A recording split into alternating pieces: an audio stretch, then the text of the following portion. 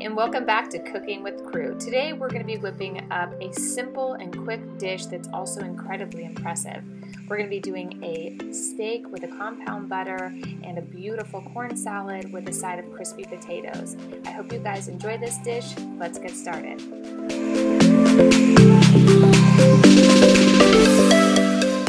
To get started, we're going to preheat our oven to 375 degrees. To prep the potatoes, it's very simple. We're going to use about 2 tablespoons of CRU Olive Oil and coat the potatoes well, and then use about 4 tablespoons of the CRU Cabernet Sauvignon Spice. Go ahead and mix that up well in a bowl, and we're going to put that on a cooking sheet and bake it for about 30 minutes or until it's golden brown.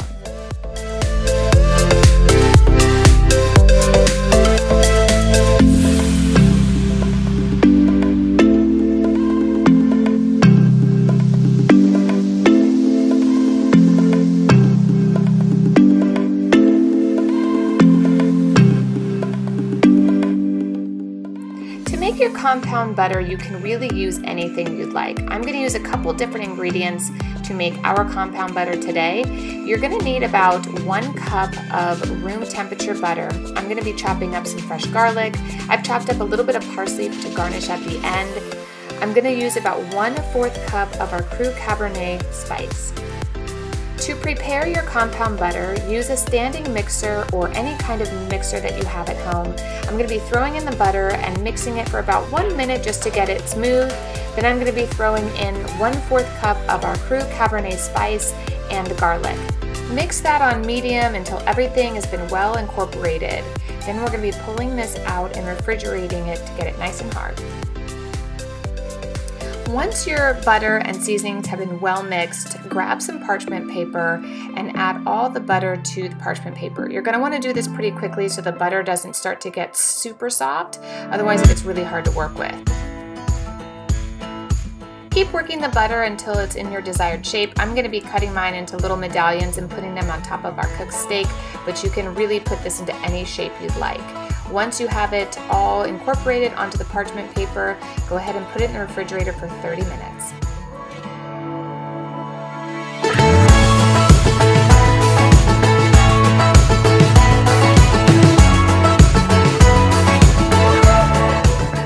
While that's cooling, let's get our steaks marinated. I'm going to be using just a pinch of salt. I'm going to coat each side with our CRU Cabernet Sauvignon Spice. I'm going to let that sit for about 20 minutes while I prepare our salad. For our corn salad, we're going to be using some fresh ingredients like corn, onions, jalapenos, cilantro, and black beans. In a pan, add about 2 tablespoons of CRU Olive Oil. We're going to cook the corn for a little bit just to get some toasty flavors on it.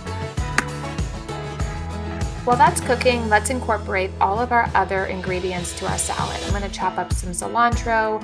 I've already prepared the black beans in a nice bowl that's easy for mixing.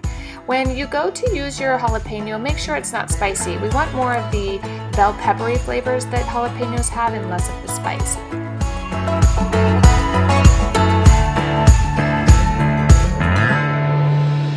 Once you have everything mixed together, we're going to dress the salad. I decided to go with the CRU Sauvignon Blanc spice for the brightness and the lime peel and lemon verbena, and I thought the green peppercorn would go really well with this dish. Go ahead and add about 2 tablespoons of our CRU Olive Oil and 2 tablespoons of red wine vinegar. Once you have all of that mixed together, we're going to add our freshly cooked corn and set this dish aside so all of those wonderful flavors can get well mixed and incorporated together. While our potatoes are still cooking, we're going to get our steak started. Heat up about 2 tablespoons of CRU Olive Oil in a pan until it's nice and hot. Add your steaks in and cook for about 5 to 7 minutes on each side.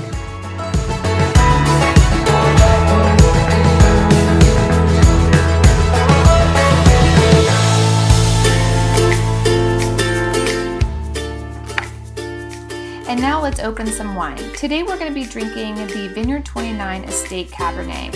After we shot this video, we actually tried this dish with the Aida Estate Cabernet, and we all thought it was a little bit better. I think the acidity and tannic structure cuts into the fat of the meat and the compound better. But for today and for this video, we used the Estate Cabernet. Its violet, black currants, brambly, blackberry, and cocoa powder jump out of the glass. The entry is full and mouth coating with black cassis, blackberry and blueberry compote, and a hint of smoked meats with mocha. It was the perfect harmony between power and finesse. The 29 Estate Cabernet possesses some really rich and concentrated velvety texture, but also has the acidity and tannic structure to hold up to the butter and the steak fat.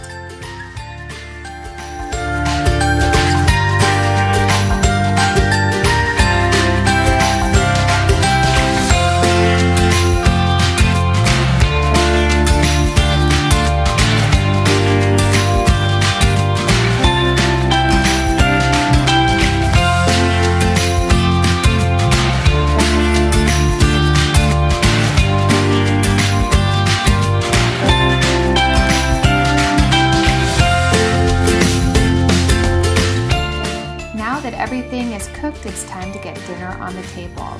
Go ahead and add your crispy potatoes and your perfectly cooled corn salad. I kept mine in the refrigerator so it gave a little bit of a lift because the steak and these potatoes can be a little bit heavy. And then I'm going to be getting out our compound butter, which has been cooling for about 30 minutes. I'm going to cut mine into a medallion. How I like to use the compound butter is once you take the steak off of the skillet, immediately add your compound butter so that it melts over the top and really infuses those flavors into the steak. I hope you guys enjoyed this recipe. We absolutely have to say this might be our favorite.